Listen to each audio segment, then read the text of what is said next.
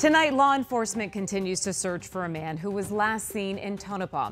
It's been 24 hours since a silver alert for John Saylor was announced. The 81-year-old suffers from dementia and was last seen driving a red 2016 Ford Escape. This is just one of about 100 silver alerts that have been issued here in Arizona during the past 6 months. Thanks so much for joining us. For 12 News at 10, I'm Kariba Devine. I'm Jonathan McCall. Mark has the night off. Tonight, we're going to introduce you to a Valley man who's created an app that's aimed at helping to find people who may have trouble communicating with others. 12 News journalist Chase Golightly spoke with him about why this is so important. It's a cause close to Justin Behnke. He tells us his son Jackson is autistic and nonverbal. Worried about the possibility of Jackson needing help but not able to communicate that with others, Justin wanted to do something about it. Give him a kiss. Oh, very cool. Say we love you.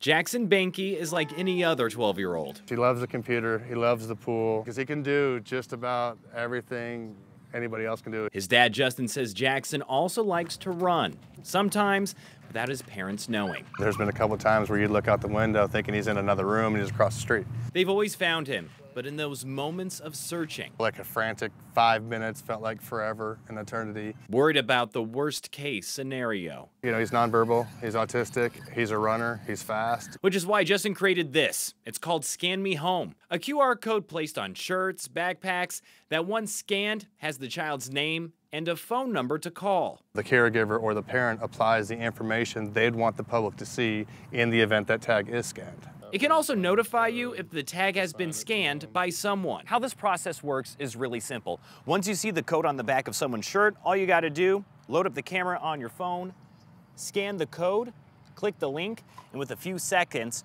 we can see Jackson's whole profile show up, including a phone number to call. And we can pull the information that we need to know in the event he does go missing. Giving whoever is wearing that code a better shot of getting the help they need, making Justin and his family feel a little better. It's not the end-all be-all, but it's a chance. He says hundreds are already using this for their kids, but Justin wants it to be expanded to other groups. The idea is to help the most vulnerable. Dementia, Alzheimer's, nonverbal. Most of them don't know their phone numbers. They don't know how to tell you, and if they do, it's something maybe 10, 20 years ago. Doing whatever he can to give those like Jackson a better chance if that worst case scenario happens. Justin told me he is launching the app next week. If you want more information about it, you can find it on our website. We're in Phoenix. Chase Golightly, 12 News. That'll definitely be a game changer, Chase. Thank you.